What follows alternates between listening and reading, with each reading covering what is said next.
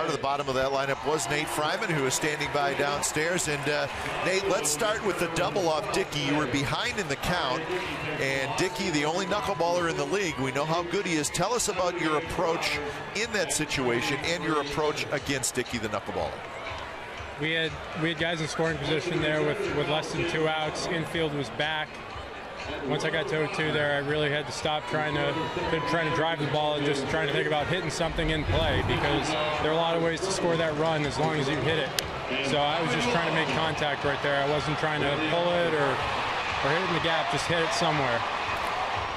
Nate, there's a lot been talked about in your approach to hitting. You know, I had an opportunity to watch you win in the minor leagues, and you hit for a lot of power. When you came to this club last year, it appeared that you sacrificed power to be a better hitter. You go down to Sacramento this year, at the time you get called up, you've already hit 14 home runs. What's been the difference for you as a hitter last year opposed to this year?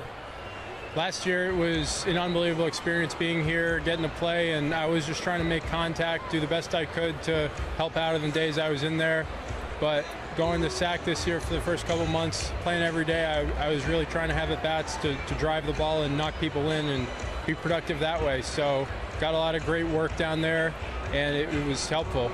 Well, Nate, we got to ask you about the crazy play in the second inning, and it certainly looked like you tagged the runner. The umpire said you did not, but to kind of take us through the play as best you can, because really it was one of the strangest plays we've seen all year.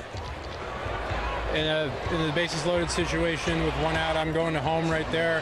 I fielded it. I kind of flicked my glove up just to see if I could tag him. I was going home all the way. I didn't think we got the call there. I just wanted to make sure that out at the home plate, and it unfolded in a strange way, but luckily the game turned out in our favor anyway.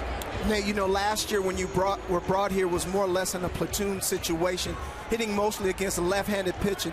The skipper has shown some confidence in you this year, running you out there against a couple of tough right-handed pitchers. How does that make you feel as an everyday player?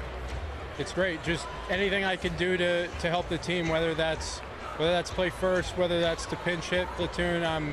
It's just such an honor to be here, and any way I can help out, it's awesome. Well, you're doing a great job, Nate. Thanks for stopping by. We appreciate it. Thanks for having me. All right, so